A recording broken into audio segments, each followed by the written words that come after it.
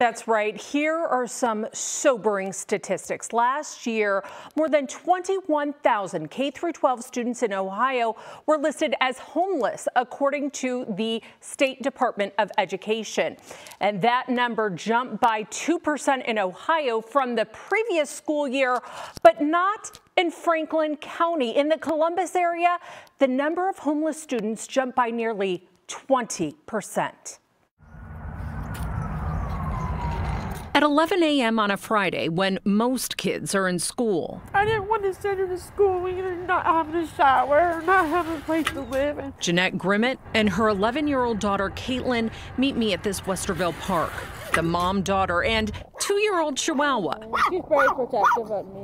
have been living out of hotels and their car since last October. I wasn't fit to take care of her if I'm bouncing from hotels. Jeanette called problem solvers needing help. She's on a wait list with Columbus Metropolitan Housing Authority for a Section 8 voucher to help her with rent.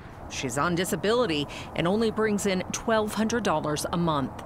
Did you ever think that you would be in the situation you're in? Never, never.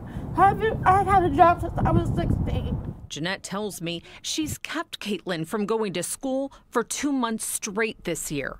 I didn't want her to be bullied in Westerville schools. They're going to want to know why she's like this.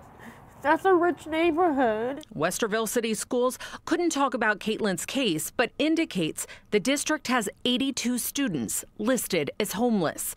WCS provides these students with transportation, free meals, counseling, and they waive any school fees, in addition to offering more specialized supports for individual needs. And I cry every night because I don't know is the best really going to be giving her away.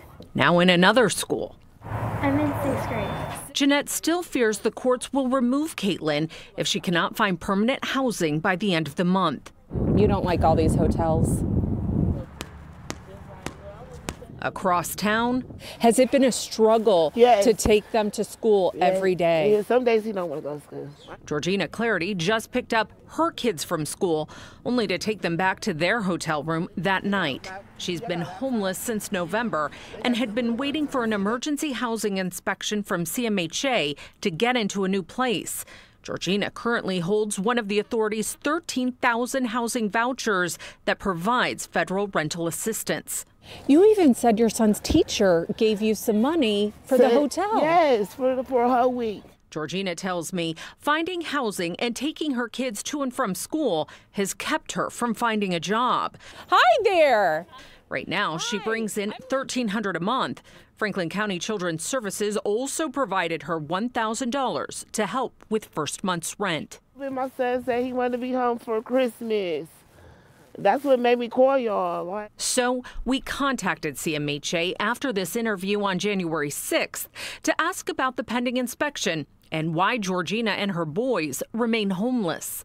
You don't even have an inspection date yet. I still don't even have an inspection date. The authority emailed me back to say the inspection got done 4 days later on January 10th. I don't like looking like this. I don't like my kids looking like this. I want to be in a home. I did confirm with Georgina that she is in her new place tonight. I also made calls on Jeanette Grimmett's behalf. CMHA confirmed she is on a wait list for a voucher. Jeanette was told wait times can take 1 to 2 years. I also called the community shelter board, but Jeanette tells me the shelter won't allow pets. As for Franklin County Children's Services, the agency has helped 225 families last year with rent, utilities, and caregiver reimbursements totaling nearly $1 million. On your side, I'm problem solver Lisa Rontola.